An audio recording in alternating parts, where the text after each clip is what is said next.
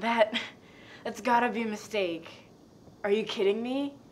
I don't believe this. I know how you must be feeling. I'm so sorry. It's just that. Just what? You know, you work and you work and you work for a company for 9 whole years, and not a single shred of respect, not a single benefit of the doubt. It's insulting is what it is. You have to understand. We needed to terminate the employees with the highest salaries to save costs. I'm sorry, the highest what? Salary. That's gotta be some kind of mistake. I'm an intern. I don't have a salary. Did you think that you were an intern here for 9 years? Didn't you realize your card has money in it? Why would I check my card if I don't have an income?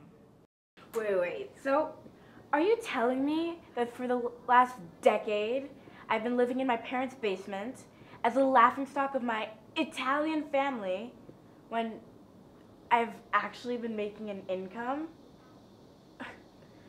How much exactly have I made? Jenny, could you bring over a calculator, please?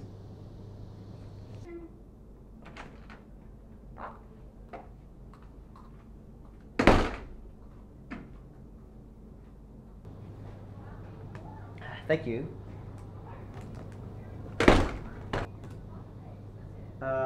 $350,000.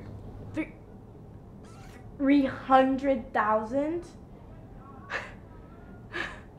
Well then, I guess we have nothing more to discuss.